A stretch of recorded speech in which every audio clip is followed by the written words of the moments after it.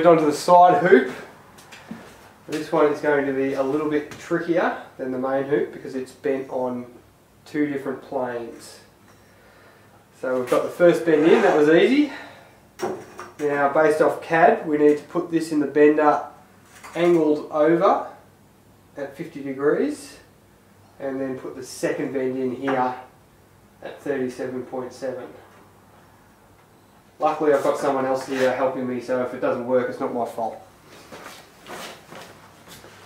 Roll cage set to roll bar, lateral roll bar set to rotation of 50 degrees, and we need to do this bend at 37.73.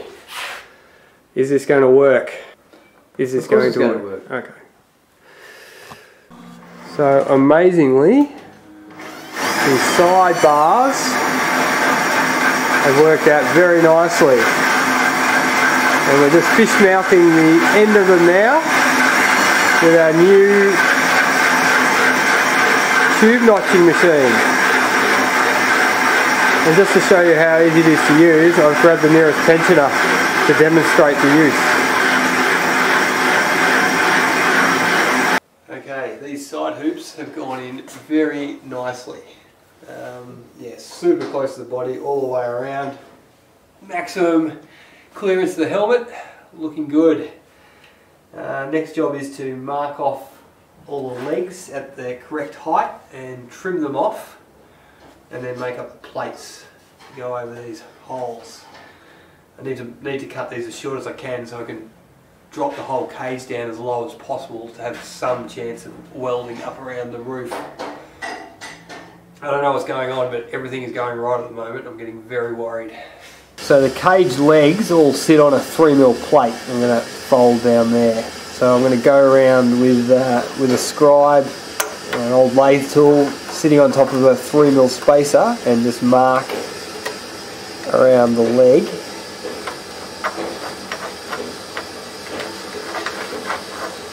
So I know where we're going to cut.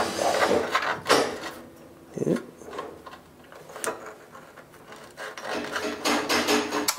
Okay, the rear hoop is coming along nicely. I've got the main cross bar in place, and the last thing to do is add the last of the transverse bars, that is the harness mount bar. I want to complete everything that's inside the rear hoop, because my plan is to remove the entire rear hoop out of the car, weld it all up as one piece, and then put it back in.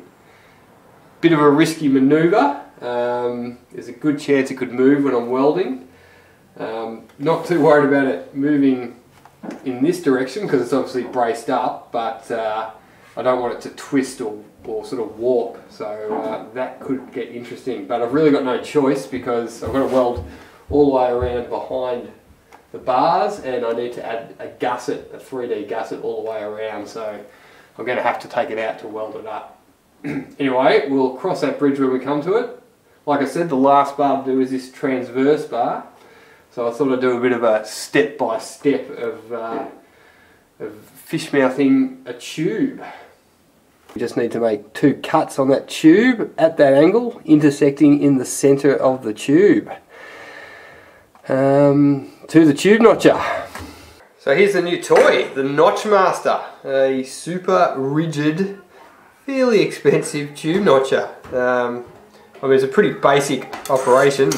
Got a really nice big V-block arrangement with a big heavy-duty clamp to clamp the tube in, and a swing arm here with a little angle gauge, and this aluminium bearing block that's got 2 massive needle roller bearings that this shaft spins in and can slide in and out, and just electric hand drill just powers it all. Yeah, super chunky, works really well. I've used a couple of other ones on the drill press that just wobble around all over the place. This gives really reliable cuts. Gives really reliable cuts whether you get the angle right or not. It's just they just don't fit. Anyway, let's hope we got the angle right. So we've got the 35.7 0.5 degrees that we measured, but the angle gauge from this is off 90, so 90 minus 35.5 is 54.5, which is what I've got this set to. I've got this hose clamp sitting on here as a bit of a depth stop, because with this cut I want to do one cut, rotate the whole thing by 180 degrees and then do a second cut. And if the depth of the tube stays the same, those two cuts should be on the centre line of the tube. To get the 180 degrees, I've got this V-block clamped to the tube, and that is on the same angle as this top surface, so I can, once I've done this cut, spin it around, get the level back on it, and yeah, well, that's the plan. Let's see how we go.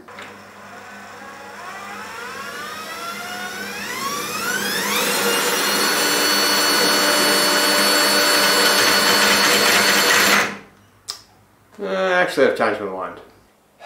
So as you can see, I've removed the rear firewall. A thoroughly disgusting job due to an overuse of silicone and this expanding foam. Anyway, that's all out, and I did that because I'm going to move the harness bar into this rear bulkhead. The harness bar was originally in here, but the seat sits pretty much hard against the rear main hoop, and it gave very little clearance between the harness bar and the seat, and there's a buckle that needs to go in there. It could have worked, but it was all getting pretty close. Anyway, so a quick email to CAMS, and they've allowed us to run the harness bar inside this bulkhead. And that's good for a few reasons. It means with the bulkhead out, with the firewall out, I think I can get to every part of the rear hoop and the cross to weld, so I don't have to weld it outside the car. Gives us good options for where we put the harness bar. It means we can put the harness bar in later once the seats are in, so we can get the height exactly right. And yeah, and the firewall had a bunch of holes for fittings and screws and stuff, which I would have had to plug up, so now I can make a nice, neat, new firewall. So like I said, I think I can weld the whole thing in place, but I need to check. The rear cross requires 2 gussets. I'm pretty sure I'm going to be able to get to the gusset, but it's going to get very close to this top bar, so I'm going to make those gussets now to double check. I've got to pull the whole lot out anyway, because I need to clean up the chassis where the roll cage feet weld to, but that'll be the next job. So first job, 2 little triangulated gussets. So here's the gusset we're going to make, a little 3-dimensional gusset as specified by the regs, which is got a little bit of a tricky sort of geometry going on to bend around the tube. SolidWorks has got this pretty neat feature where you can flatten out curved sections. So I've flattened out that curved section and created a 2-dimensional drawing of this gusset and printed it out. So now it's just a simple matter of tracing around there, cutting it out and bending it up. And ready to be formed. I've put a slight bend in it on the bender just to keep everything square, just to help line it up, and we'll use this bit of tube to form it. Now in the past I've gone medieval with a hammer and a vise, but I think I might try to set something up in the press this time. I've got a couple of plates clamped to the press to create a bit of a chasm. A tube to act as a former, just a V-block to help try and sort of keep everything reasonably straight. See if this works.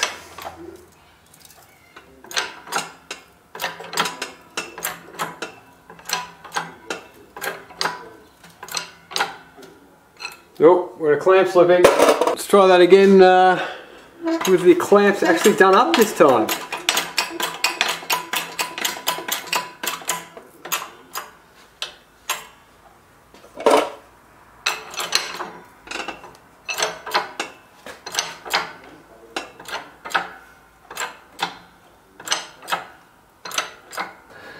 Not a bad fit at all, and it looks like I've got just enough room to weld it in situ.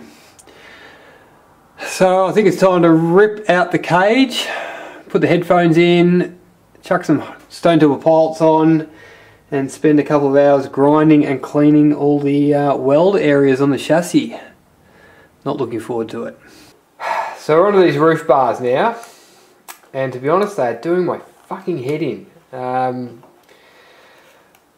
We were originally going for the V style configuration because I thought that was going to give us more room for our helmets, but with the new style of helmets, they're quite large and they end up pushing your head quite a fair way off the back of the seat, so the cross configuration actually gives us much more room. So going back to that, the good thing about that is that we don't need to add the extra bracing in the back, but it does mean that these bars are quite complicated. This one of them has to be a continuous bar, so there's two reasonably complex fish mouths and then two bends to follow the roof line, and we need every millimetre of space that we can get. The CAD unfortunately can only take us so far because it's really hard to model the sort of curvature of the roof. I tried one tube directly off CAD and it didn't work out. So what I've resulted to, apart from beer, let's walk back a bit, is doing the two single parts first, and then I'm going to try and use these as a template to make the one continuous one. I don't know how well it's going to turn out. It's going to be quite tricky because just making these separate ones was tricky enough. The CAD does provide some really good templates for the fish mouths, and I think if we follow these bends and the distances between them, we've got a hope of actually making this one continuous bar. Alright, bend number one done. I've lined it up with a square to get it parallel in position, and then I've marked the end of that tube. I've also marked the a reference point on the fish mouth of the tube so we can cut the notch out later. So now we need to replicate this bend the right distance away from this bend. So now we can take our paper template of the fish mouth and slide it over the tube. Come on, get in the hole.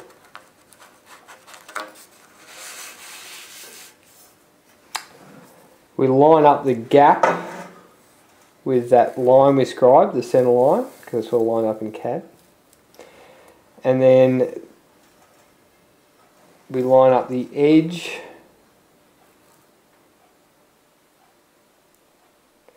of the fish mouth with that mark we put all the way around the tube. Now that should give us a mirror image of this fish mouth on that tube. So I've used the CAD model to print this out. What I've done in the past when I've just sort of built a cage freehand is got a bit of paper, put it over the tube, hammered around a fish mouth to get the profile, undone the masking tape, wrapped it around the other way, and you get the mirror image on another tube. So that's a bit more of a low-tech way of doing it. Anyway, so now I'll just mark around here with the texter.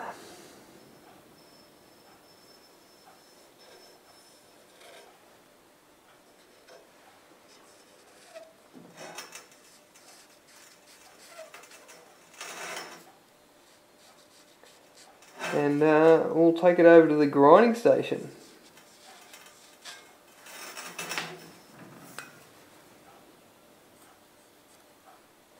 It's like 9 o'clock on like Christmas Eve, so I'm sure my neighbours won't mind a bit of Bit of Christmas grinding.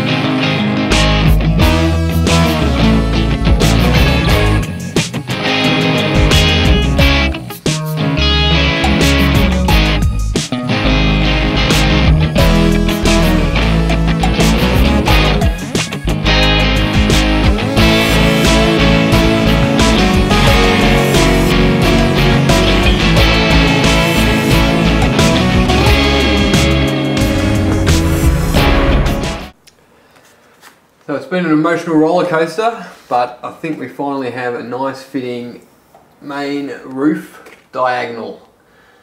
Yeah, it's very close to the roof, couldn't get it much closer. Fish mouths look good. So I've tacked it into place and I've run a string line where we want the other bar, and I'll use that to work out what angle the intersection is with the digital protractor. And then we'll take our other tube over to the notcher.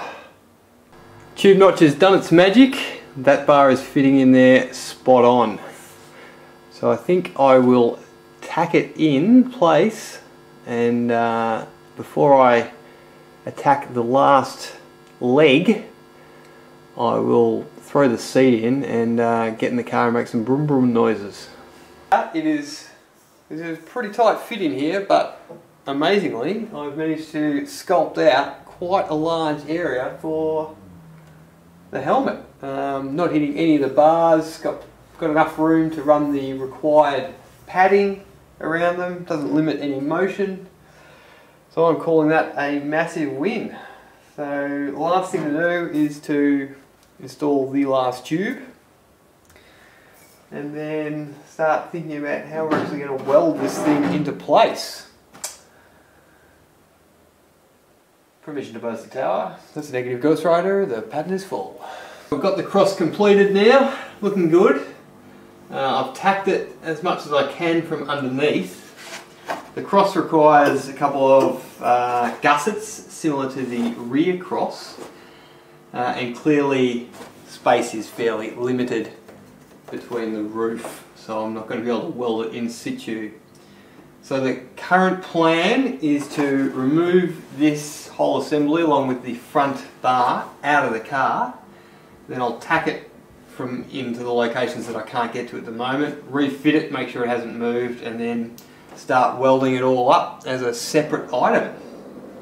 So I've got the cross out onto the comfort of the fab bench, and I've got around and tacked all the spots I couldn't get to previously while it was in the car. This bar did spring out a little bit, which was to be expected because it's unsupported, where everything else has sort of got you know, it's attached at more than one point.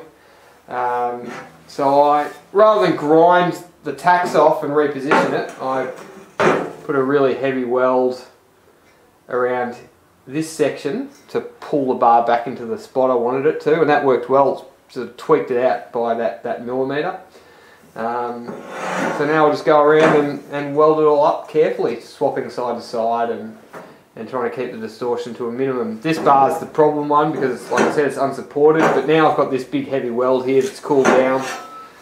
That'll really sort of help lock it into place, and now if I'm just do some sections at a time, that should stay in the right spot. So time to turn the welder to 11. Mention, got a new welding helmet for Christmas, the widescreen version. Thanks, Mum.